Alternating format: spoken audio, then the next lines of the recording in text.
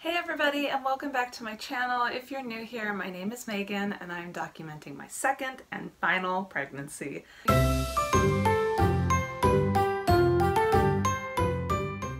Today is my 38-week pregnancy update and I can't believe we've made it to this point. I feel like everything has sort of culminated to getting to 38 weeks because for me, 38 weeks is when you're actually term in my book, and anything can happen. I feel like around this time is when I start to see a lot of women start seeing like labor symptoms and things like that, so it's exciting. So to jump right into the update today, I will just talk about symptoms, and I honestly don't really have much new to report other than the fact that my bump is starting to sink down into my pelvis. And he's not like engaged and fixed and staying down there. He's still popping back up, but I'm starting to see consistently that my bump is getting lower and lower. And I'm going to put up a picture right now from yesterday, a comparison between 7 a.m. and 3 p.m. So only 8 hours difference between these two pictures. It was crazy how low this baby sunk into my pelvis.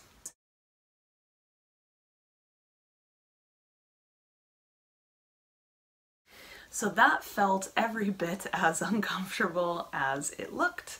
I did feel like quite a bit of pressure, and like anytime the baby moved, I really felt it on my cervix. So that was a little crazy, but he's now back up and sort of in a normal position, which I will show you guys later. I basically just feel normal, and I guess, as normal as can be expected. Like, I don't really have anything new or chaotic going on in my body or how I feel mentally, physically, spiritually, etc. It kind of makes me sad when I follow these due date groups on Facebook and pretty much anywhere, Instagram and online forums, where women get to I don't know, somewhere between 33 and 35 weeks, and they all just say they're done. They're sick of being pregnant, this and that. And I get the ones who are like in serious pain or, just going through a really crappy pregnancy. I totally get that. I would probably feel the same way. I feel very lucky that I have normal pregnancies. But a lot of them confess that they feel fine and stuff. They're just very anxious to meet their baby, and they're 35, 36 weeks pregnant and they're already trying to induce themselves or like speed things along, and that makes me so sad for the baby and for them. Like, it's just, there's so little time left. Like, just let it be. I don't know. I don't know. I just have too much of an appreciation for nature, I guess, and the anticipation of how it's all going to end. Like, I don't know. I really enjoy it. This whole end of pregnancy situation. I find it to be terribly exciting. But I also felt the same way about the 2-week wait when I was trying to conceive. And I know a lot of women hate that time period too. They just want to rush it through and test and things like that. And I don't think I was ever that way either. And I was never really a symptom spotter in my trying to conceive 2-week wait, and I don't consider myself a symptom spotter, like a labor symptom spotter, in my end of pregnancy 2-week wait. And that's kind of where we are right now. And it's sort of fitting, if you think about it, that this journey would start with a 2-week wait and now it is ending with a 2-week wait. But for me personally, maybe some of the things I'm experiencing could be signs that labor is coming, but I'm 38 weeks pregnant. Labor is coming, like, my body is not a crystal ball, and anything I go through right now means absolutely nothing. So with all of that said, a couple strange things, I guess, or like new things this past week were, and this is TMI alert, cervical fluid is very abundant right now, and it's like this thin, watery leukorrhea type cervical fluid, similar to what I had in my 2-week wait around the time I got a positive pregnancy test. It just feels like my body is starting to sort of flush out and lubricate, and I don't know. But I have not seen any of my mucus plug in it, but I didn't lose that with my daughter until the day I went into labor with her, so I guess I don't really expect to see any of it. I continue to have my normal Braxton Hicks, especially if I'm super stressed or if I'm super overworked physically.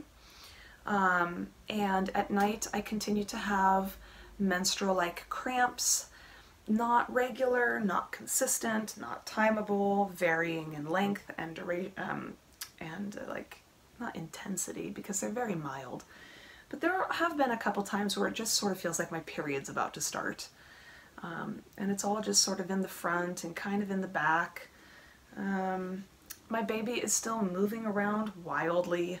He's corkscrewing around in my pelvis. He has continued to remain head down as far as I know, but he's just spinning around in circles because, like, in the morning I'll feel kicks on this side, and then they're in the middle, and then they're over here, and then I feel like this butt bulge over here, and then I feel it over here, and it's just, he's all over the place, and I've given up trying to keep track of him. I just try to stay active.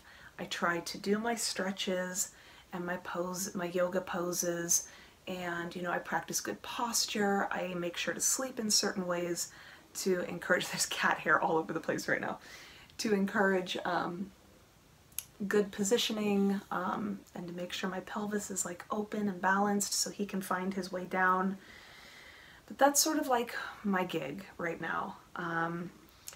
Tomorrow, Wednesday, I will be 38 plus 2, and that was supposed to be my last day at work before I started maternity leave, but I started it a day early because my daughter came down with a fever, and so I'm home with her. She's napping right now. So today is my first official day of maternity leave. It's snowing outside, and I have my sweet little baby girl at home who's just such a cuddle bug right now. So it's been a really nice day, and I feel like it's going to be a really nice week. I'm just sort of like, I'm not feeling nesty anymore. Everything I do right now is sort of out of obligation because I just want to get it done. Not that I want to do it, like I've wanted to clean and organize and stuff throughout my pregnancy. But, you know, I just did a deep clean of the kitchen this morning, and then I've got to do a deep clean of our bedroom slash nursery. I got to clean the windows. The window sills over here are so gross and dusty. I've got like, I really got to scrub the walls in here. They are gross, like dirty toddler handprints all over the walls. Anyway, so I'm going to try to accomplish that today, and then just trying to stay on top of laundry, and, you know, I gotta mop the floors and stuff. So that's sort of what my goal for this week is, to just stay busy in the house, stay on top of all my chores, and really just distract my body from the fact that it is so heavily pregnant, because I refuse to have this baby before Christmas. I just want to be able to have that holiday with my family. And really, I don't know, for any of you out there who are the same gestation as me, who are totally over pregnancy and done with it, send me your, like, extra days, because I kind of want to make it to 2019. So I would prefer to make it to 40 plus 1 before having this baby, because it would be better for us to have a 2019 baby. But oh god, this update is all over the place. I can't really think of anything else to talk about. I have a 24/7 pregnancy waddle. It is here to stay. I don't remember having it with my daughter. At this point in my pregnancy with my daughter, the most pronounced thing I remember experiencing is just horrible pain in my feet. I could not stand standing. Like my feet just couldn't take the weight They were so just tired, and by the end of the day, I'd have to even shower in Crocs. I could not shower barefoot. I was crawling around on the floor to get into bed. Like, my feet hurt so badly. But this time, my feet feel fine. I have zero swelling, but it's my pregnancy waddle. Like, I have a legit waddle, and I think it's just because my pelvis has opened up and loosened up and stuff like that. So I do have pregnancy insomnia, and I've just kind of resigned myself to having a 25% dose of Unisom every night. I take a single pill and I like cut it up into 4, sometimes 5 pieces, and I just take 1 piece. So it's a very low dose that I'm taking, and it's enough to help me fall back asleep when I wake up in the middle of the night, whether it's because of the dogs or the cats or my toddler or I have to pee or whatever. I just feel like it's important at this point to stay rested and to stay strong for my toddler and for labor coming up. So I've tried like not taking it a couple nights, and it's bad. Like, I wake up at midnight and I don't fall back asleep until 5 a.m. It's not a good time. So I have that going for me. I have a little bit of heartburn, not much. Another thing that I think is a reason why I have the pregnancy waddle and my belly is starting to like drop a little is that I do think he is starting to sink into my pelvis. I'm able to breathe a lot better. I don't remember ever being out of breath this week. And I'm able to eat a lot more. I can't say I have an appetite, but I'm just able to put down a lot more food. So that is happening, but I'm also super thirsty throughout the day. And that's kind of new too. So it's been very easy for me to drink, which is nice. But that's sort of it for my 38-week update. I have my midwife appointment, my next midwife appointment on Tuesday, I think no, because Tuesday's Christmas. When did we schedule my next midwife appointment? I think it's scheduled for Thursday of next week. And I don't honestly know what we're going to do at that appointment other than just the normal listen to the belly and stuff. There's not much more else to do. But otherwise, I'm just in relaxation mode. Everything I have been doing since the 2nd trimester up until this point has been to prepare me for this moment where I can spend my last couple weeks just kicking back, enjoying the snow, enjoying the holiday season, having my tea, and just coasting. I'm really, really excited. I'm so excited for everything to come, and I feel confident and very much at peace with everything that's going to happen. And it's not like a confidence where I feel like everything is going to go smoothly or even remotely my way. It's not a confidence that I'm going to have an easy baby, or that I'm not going to suffer from like postpartum depression like I did, or that I'm not going to suffer from breastfeeding issues. It's not that kind of thing. It's just sort of a confidence that I know everything is going to work out. I have prepared myself as best as I possibly can for this moment. I have lined up my support teams and my postpartum recovery stuff. I've done all my research on breastfeeding help and techniques and tricks, what to do, what not to do. So I feel like I am prepared and armed to tackle all kinds of scenarios. The only thing I'm not really like 100% prepared for is if I end up with a cesarean for whatever reason.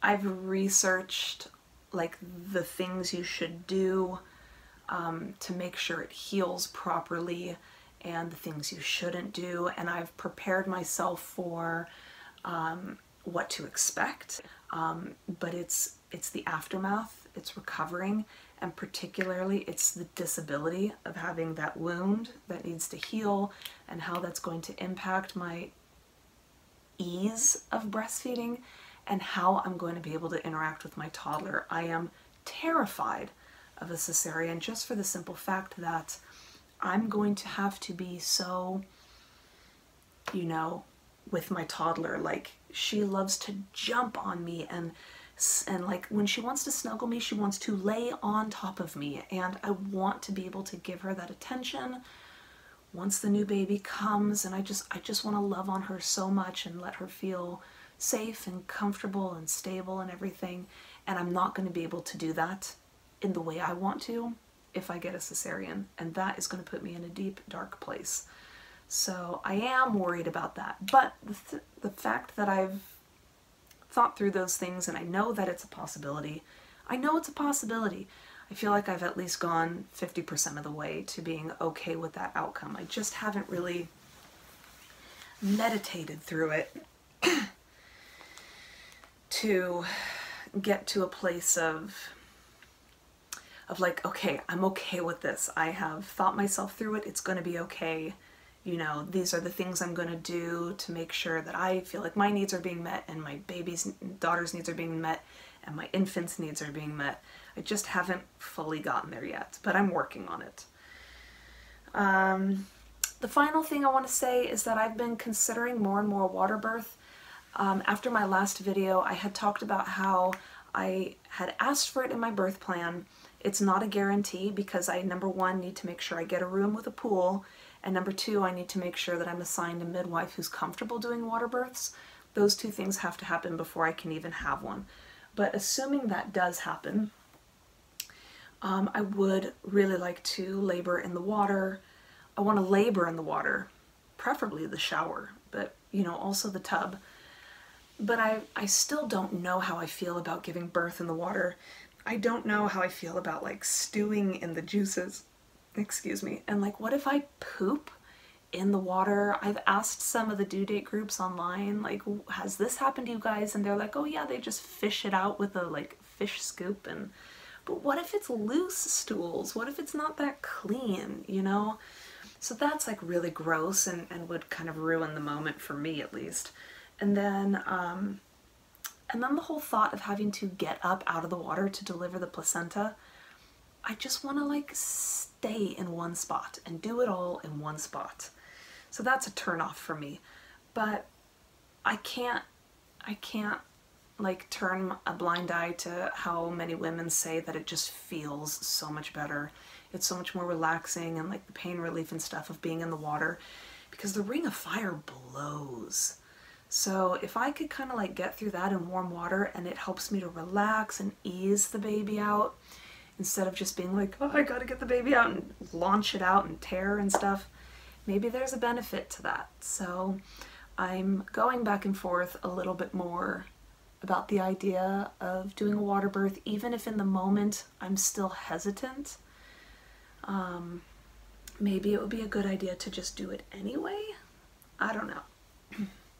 But this is all just assuming that everything goes as planned, so one can hope. Anyway, that is my 38-week pregnancy update. I will now show my belly.